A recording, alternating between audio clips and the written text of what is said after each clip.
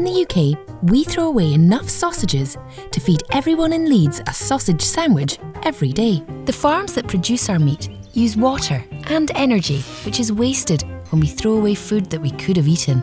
To stop your ham drying out, keep it in an airtight container in the fridge. Cut chicken breasts into strips and freeze them so you can use as much or as little as you need. Freeze rashers of bacon between layers of greaseproof paper inside a freezer bag. They can be quickly added to stir fries and cooked from frozen. Boil meat, bones or the carcass of a chicken in water to make stock for soups or stews.